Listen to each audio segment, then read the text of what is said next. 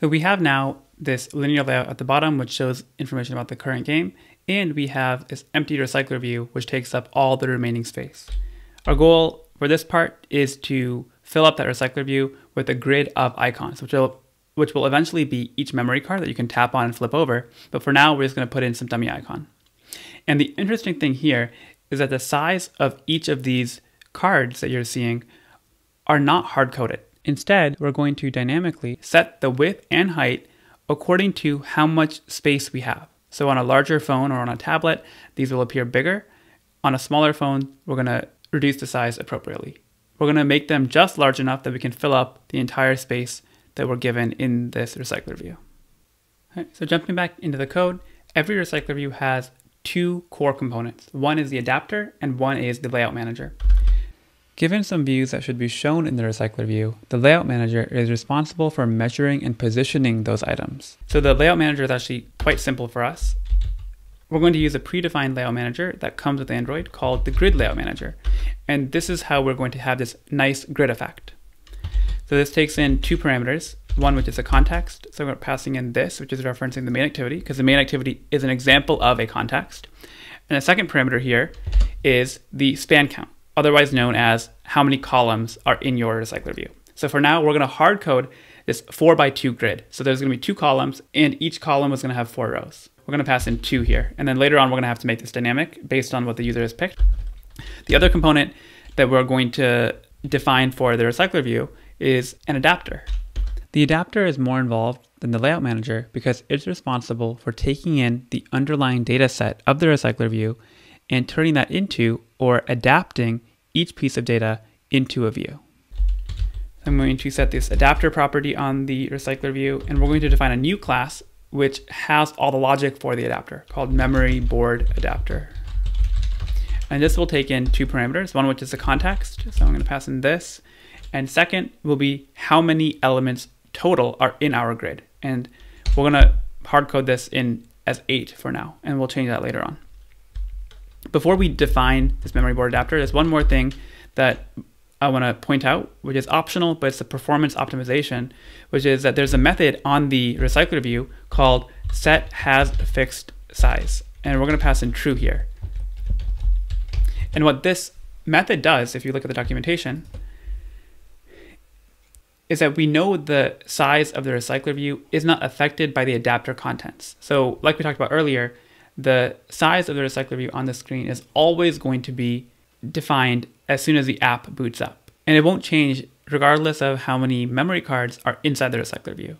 And so by setting hasFixedSize to be true, we can make our application a bit more efficient. Okay, so now let's go back and you can see how Android Studio is complaining that this class isn't defined. So let's have Android Studio help us to define this class. So tap on the red light bulb and tap on Create Class Memory Board Adapter. And we're going to extract this out into a separate file in the same package name. Okay, so the first parameter is going to actually be a context, not an activity. And the second constructor parameter will be num pieces, representing how many memory cards there are. And that will be an integer. And then hit tab one more time. One thing I want to do is I want to prefix each of these constructor parameters with private val. And that will actually allow us to use this in the body of our class. What we have here is a class, memory board adapter, which is a subclass of the RecyclerView adapter class.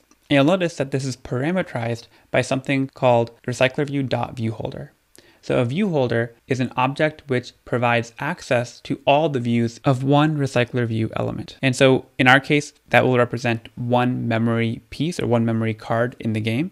And we're going to define our own view holder, which will encapsulate that memory card view. And so what I'm going to do is I'm going to actually define an inner class here called viewHolder. And this is going to inherit from the RecyclerView viewHolder. Hit this red light bulb, and then we need to match the constructor invocation of the viewHolder. And now that we've defined this viewHolder, instead of being parameterized by the base class, I want to be parameterized by this inner class that we just defined. So we'll need to import that.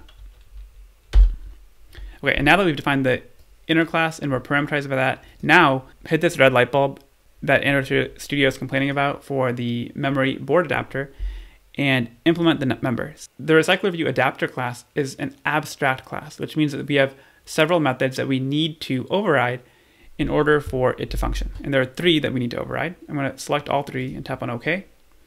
And my preference is to have the inner class show up at the bottom of the class. So I'm going to have that, I'm going to move that down here. And now there are 3 methods here. onCreateViewHolder is responsible for figuring out how to create one view of our RecyclerView. GetItemCount is actually really easy, so I'm going to define that right now, which is how many elements are in our RecyclerView, and that will simply be the constructor parameter that we passed in, num pieces.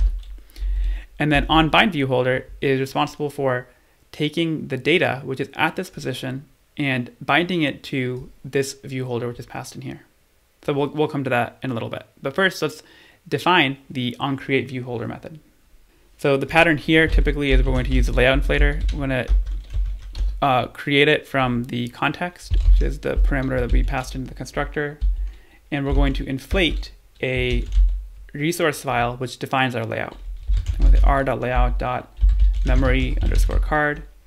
And this takes in 2 more parameters, one which is the view group, the root view group, and that'll be the parent, which is the parameter passed in. And then the 3rd parameter is attached to root. We're going to pass in false here. We have to now define this layout file. Again, Android Studio will help us with this. Create layout resource file. Have the root element of this be a linear layout. Tap on OK. The objective here is to add in some children elements on this linear layout such that we create the view for one individual memory card in our game. So if I go into the design tab, what we'll do is first off, let's change the height of this linear layout to be wrap content. Let's drag in a card view. And inside the card view will be an image button. We'll drag out an image button. And let's have the underlying drawable or icon behind that image button be this IC launcher background, which is this green grid. You should have that already from the default Android Studio project. Tap on OK. Let's have the ID simply be image button and have the width and height be match parent. So now you can see how it takes up the full dimensions of the card view, which is the parent. Let's set the background to be white, just a solid white color. And the scale type can be center crop. Cool. And the card view represents one actual memory card. So there's a couple design tweaks I want to do here. First off, I want to hard code the width and height to be 120 dp, just to give it a more realistic feel of what a memory card might actually look like. We're going to change this to be dynamically measured later on, but for now, 120 is a pretty good default. Let's change the card corner radius and height to be 8 dp, so it stands out a bit more. And let's also give this an ID of card view. Finally, the last thing I want to do is set the gravity of this parent linear layout to be center, so that this card view goes into the center of the screen. So search for gravity and then hit center. All right, awesome. So you can see how we're now aligned to the center of the screen. So going back into the memory board adapter, now this error went away, and the return value of layout inflator inflate will be the actual view which was created. I'll say val view, and then what we want to return here is the view wrapped inside of a view holder. And then in onBindViewHolder, what I want to do is for now just call holder.bind position.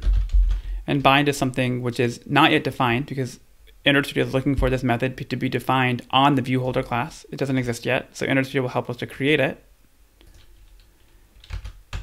And for now, this is going to be a no-op. And then later on, we'll come back and address this. Okay, let's run the app and see what happens. Awesome. So what you can see here is we are now getting 8 different elements in our RecyclerView in this grid, 4x2 grid, and you can kind of see the outlines of the different cards that we've laid out. So what you can see here is that we're not really making a good use of all the space that we've allocated for the RecyclerView, right? Like we have this kind of awkward white space at the bottom. And also we want to ideally have some margin between each of the memory cards in our RecyclerView.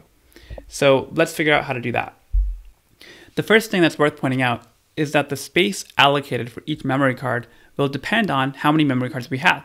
So right now we have this 4x2 grid, which means we have 2 cards across and 4 cards tall. On the other hand, if we have a slightly larger board where we have 3 cards across and 4 cards tall, now we have 12 cards instead of 8. That means that the amount of width allocated for each memory card is going to shrink. So let's implement that first. Going back into the code, we need to measure what is the width and height of the recycler view, which is containing all the memory cards, and based on that, change the width of our card view. So instead of having this be hard-coded to be 120 dp, we want to measure that according to the recycler view width and height. And that turns out not to be that difficult because the recycler view is actually the parent, which is passed in here. So if we wanted to figure out what is the width of the card, so I'll say val card width, then that will be the parent dot the width divided by however many columns we have in our grid. So in this example, because we're hard coding is 4x2 grid, the width will be divided by 2. And then similarly for the card height, we have 4 cards tall. So we're going to divide the height of the recycler view by 4. And we're going to mandate that each memory card in our game is going to be square. So we're going to take the smaller of the card width or card height. So I'll call it card side length. And that's going to be the minimum of card width and card height. And you might have to import min, which is coming from kotlin.math.min at the top here.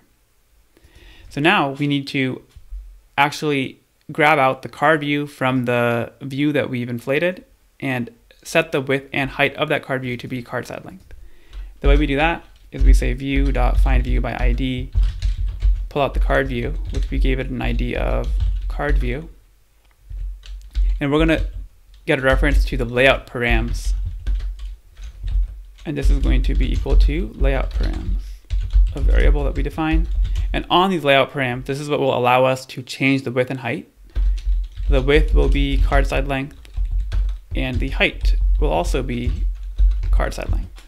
So let's try this one more time. And hopefully now we shouldn't have this awkward white space at the bottom.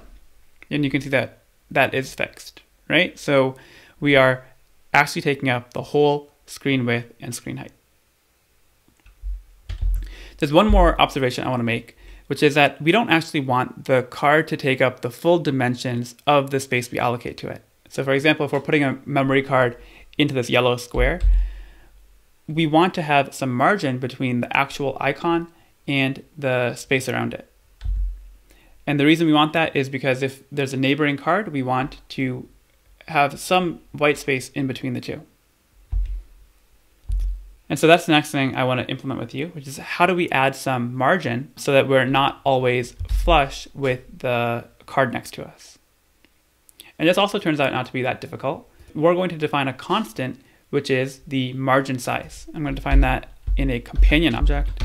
In Kotlin, companion objects are singletons where we'll define constants. We can access its members directly through the containing class. Think of companion objects similar to static variables in Java. Let's define a constant called margin size, and I'll set that equal to 10. That's what I found to be a reasonable distance between each memory card. So the card width, we actually want it to be reduced by the amount of margin on either side, to the right and left. And so I'm going to subtract 2 times the margin size. And similarly, we want to reduce the maximum allowable card height by the margin on the top and bottom. So we'll subtract 2 times the margin size again. Now we're measuring the dimensions of the card, taking into account the margin, but we actually need to set it when we grab the card view reference from the view. We have to cast the layout params as a special type of layout params called margin layout params. And once we've done that, now we should be able to set the margin on the layout params. So I'll say set margins, and we're going to set the margin size all around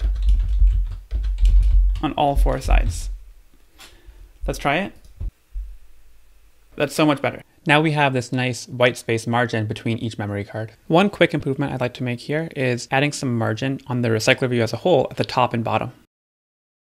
So going back into activity main, I'm going to add a 8 dp margin to the top and bottom, and let's just see if that looks a little bit better now. Great, I like that a lot more because it gives us some breathing room between the memory cards and the underlying parent view. Right now, when I tap on any of these elements, nothing actually happens. To wrap up this segment, I would like to actually register a click listener on each image button, which is what these are. So going back into the memory board adapter, inside of the view holder, when we bind the view holder, we're going to grab a reference to the image button, which is inside that card view. So the way we can do this is in the constructor of the view holder, I'm going to define the image button.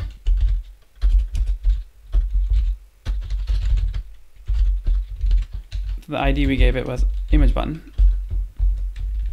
And so here we want to actually set the image button click listener.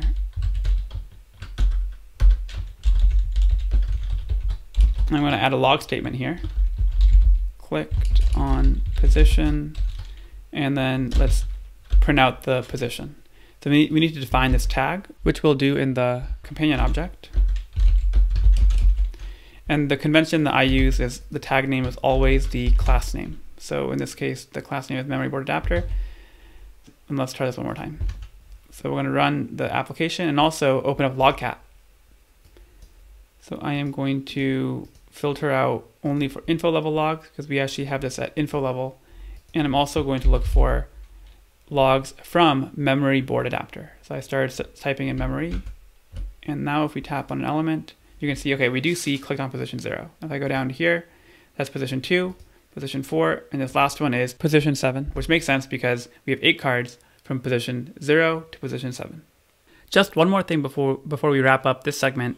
If you notice, if we go to the ends of the recycler view and scroll up or down, we get these shadows, which are the material design way of indicating that we're at the end of this recycler view. There's no more content. In our app, it doesn't really make that much sense because we are mandating or guaranteeing that the content of the recycler view will be fit to the screen dimension. Because the content is never scrollable, we should never be seeing this visual indicator called edge effect. And so if we go back into activity main and then go to the recycler view and then search for this attribute called over scroll mode and set that to never. That should address that issue. So if we rerun the app, now when I scroll up or down, you can see that there is no shadow. The goal for the next part is to introduce the notion of a board size so we don't have to keep hard coding in a 4x2 grid. And we'll create some icons that the user will eventually pair up as part of the memory game. So if you're enjoying this, don't forget to like and subscribe so you get notified when the next part comes out, and I'll see you in the next one. Bye.